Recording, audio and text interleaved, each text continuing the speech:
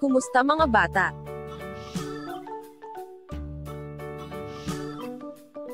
Sa araling ito, pag-aaralan natin ang addition o ang pagsasama ng mga bilang.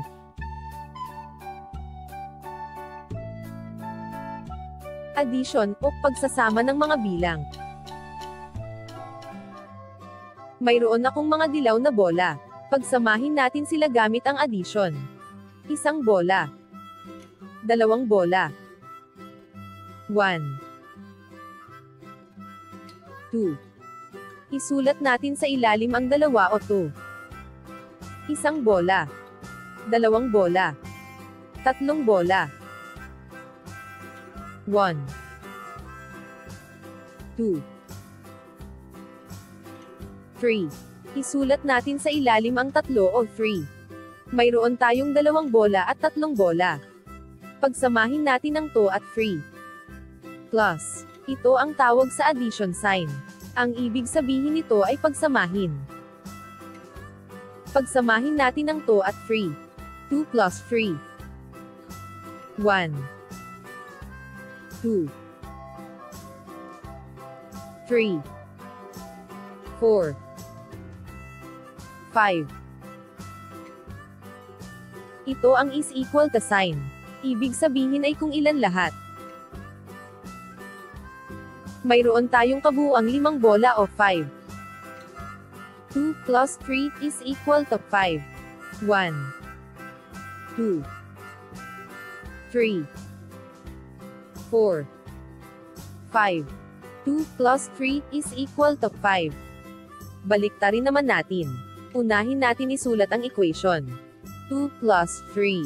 Maaari tayong gumuhit ng dalawang bola para ipakita ang 2. 1, 2. Gumuhit naman tayo ng tatlong bola para ipakita ang 3. 1, 2, 3. Pagsamahin nating bilangin ang lahat ng mga bola. 1, 2,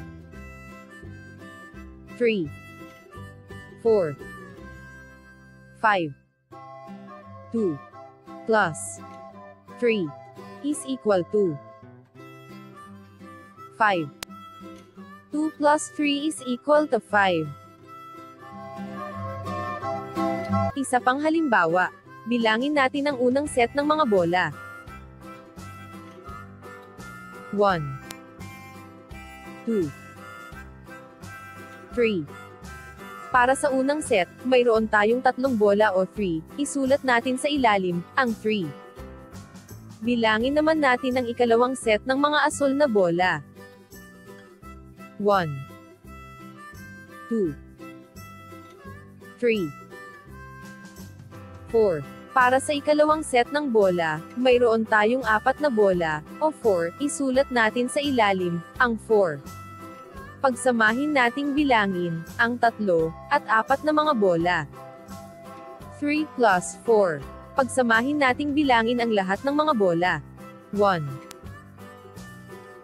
2, 3, 4, 5, 6, 7. Ang sagot ay 7. 3 plus 4 is equal to 7. 1, 2, 3, 4, 5, 6, 7. Ang sagot ay 7.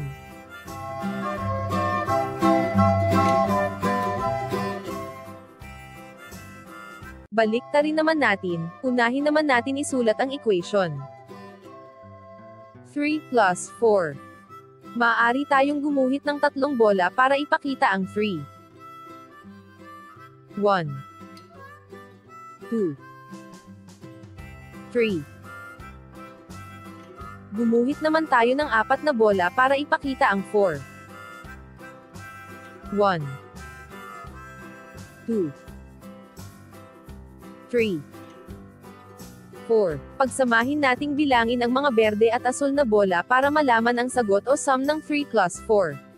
1, 2, 3, 4, 5,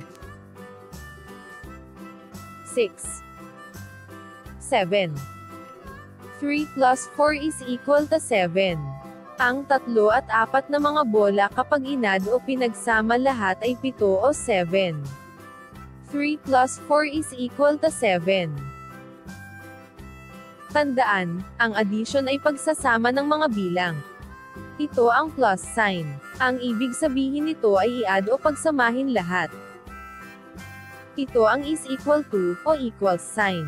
Ang ibig sabihin nito ay kung ilan lahat ng pinagsamang bilang sa addition. At dito nagtatapos ang ating pag-aaral tungkol sa addition. Hanggang sa muli, paalam!